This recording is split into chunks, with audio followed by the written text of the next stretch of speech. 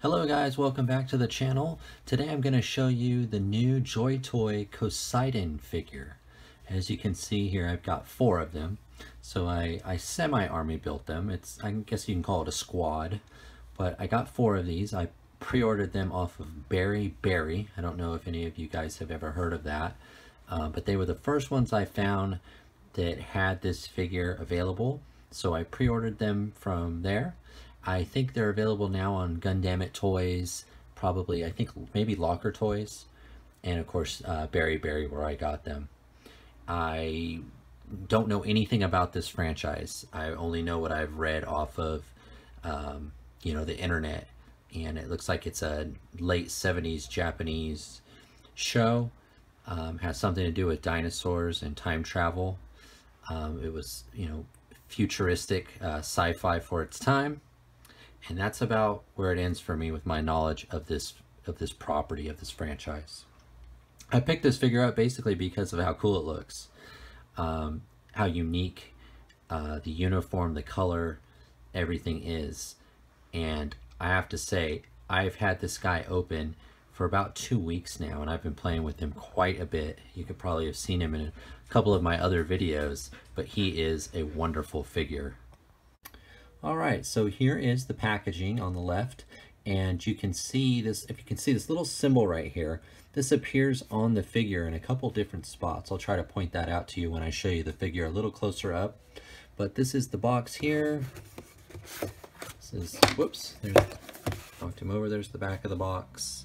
Pretty basic, but still quite nice. It's got some cool, you know, artwork on it. And let me open this guy up for you. I'll show you what it looks like in the package. All right, and this is how he looks in the package. You know, he's got the, looks like 2 swords there, but it's actually just 1, and I'll show you that in a second. And he does have a gun on his belt there, in a holster. I'll show you that too. But this is how he comes.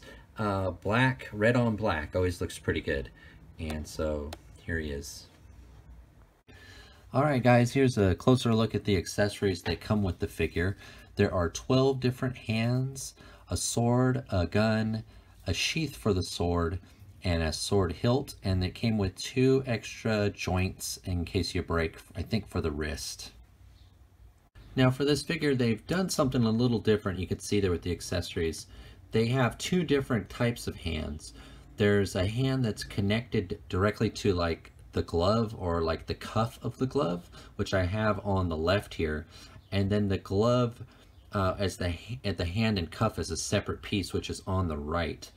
I have one of each because I wanted to have the more gun holding hand on his right and the more sword holding hand on his left, and I could have done that with either one, but I kind of wanted to see how it worked.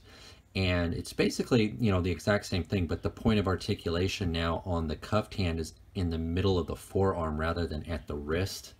So, you know, it's a plug and play, to each their own, sort of choose what you like, how it looks better.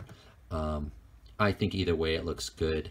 I kind of prefer it how it looks as one piece, but I think the more traditional articulation at the wrist is more what people will like. So it's nice that they give you an option to do both. And as you can see here, I have one on each hand, and I think it looks just fine.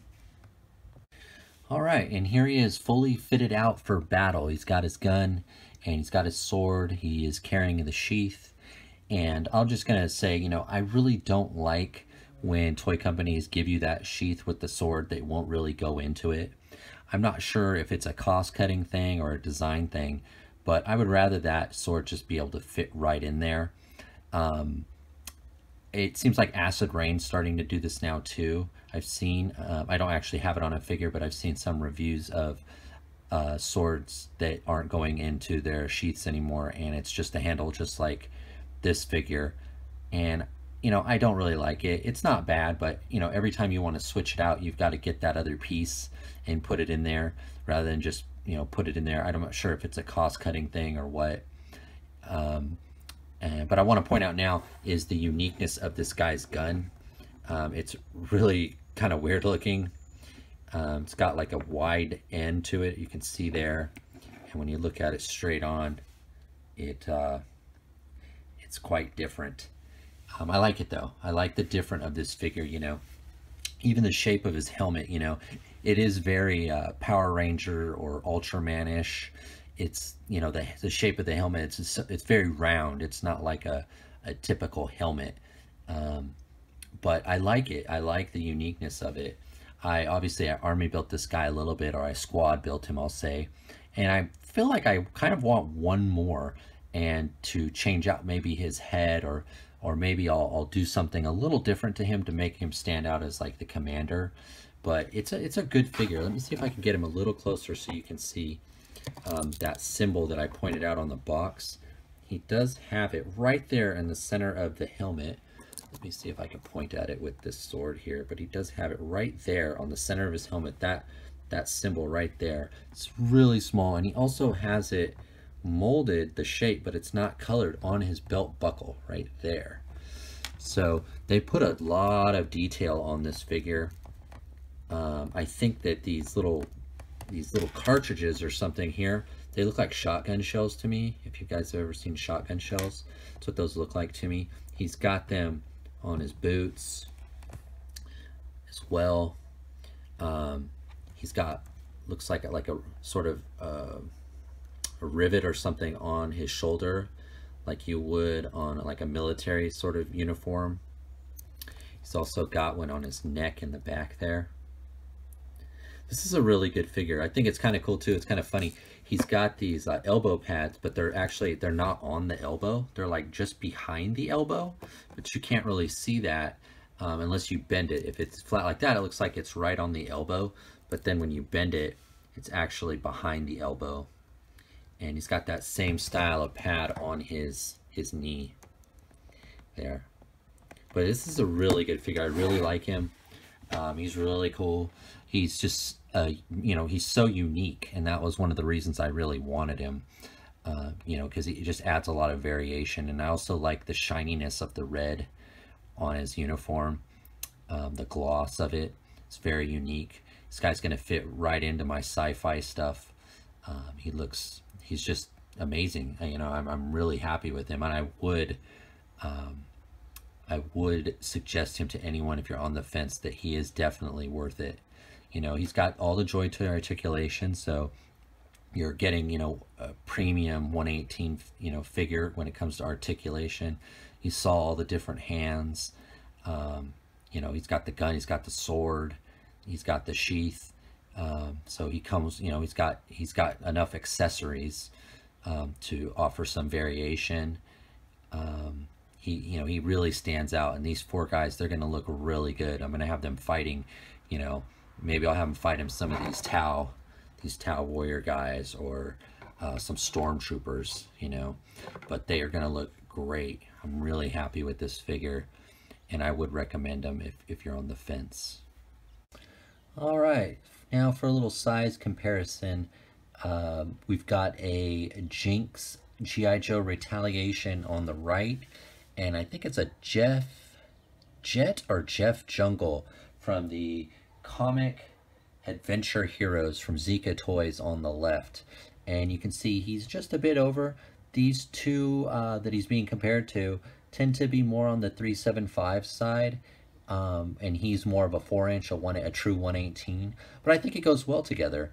You know, he's a bigger guy. He's a bigger boned guy. He's a little bit taller. He's got a helmet on, but I think it goes just fine. Okay guys, now here is the Koseidon figure compared to two Star Wars Vintage Collection figures. On the right is the Death Trooper, and on the left is a Purge Trooper from the Gaming Greats line.